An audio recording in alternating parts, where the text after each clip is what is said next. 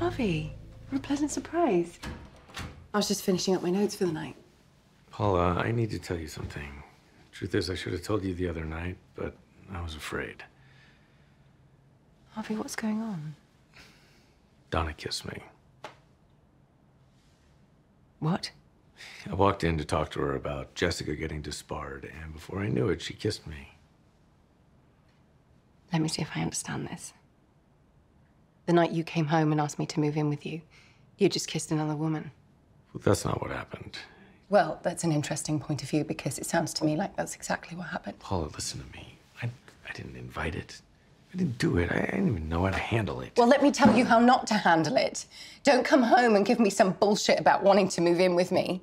And when I ask if something else is going on, lie to my face. Look, you didn't ask me if something else was going on. You asked me where this was coming from, and I told you the truth. And what truth is that? You make the world go away.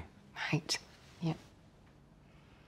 But what you meant was, I made you forget about your feelings for Donna. I don't have feelings for Donna. We've been through this. Of course you have feelings for each other.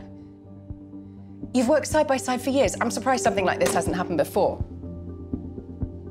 Paula, I messed up. Yeah. I should have told you the other night, and I didn't. But why can't it be that what happened made me understand that I want to be with you? Well, it can. But it doesn't sound to me like it did. That's not fair. You're punishing me for what Donna did. Harvey, that's what you're not understanding. What Donna did is far less important to me than how you treated me after she did it.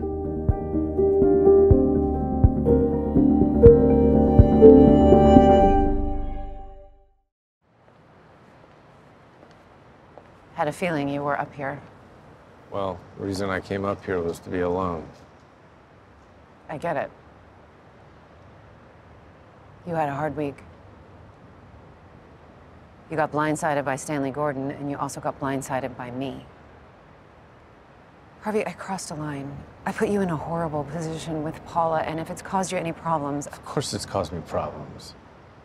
I told her what happened 2 days after the fact. How do you think that went over? I think she must hate me. She's not worried about you. You're not the one she's dating. No. You are. And I messed with your life. And I made you think that you couldn't trust my judgment. I've never heard you say that before. I can't go back and undo what happened, and even if I could, I don't know what I'd do. But what I can do is tell you I'm sorry. Yeah, well, like I said, I'd like to be alone right now.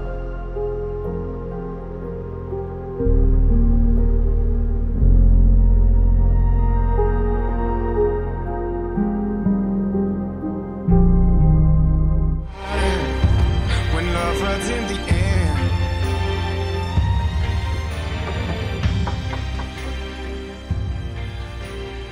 Harvey? Paula, the other night when you said that you were surprised that nothing had ever happened between me and Donna before, I should have said something, but I didn't because I was afraid. It was years ago, and it was only one time. But Donna and I slept together.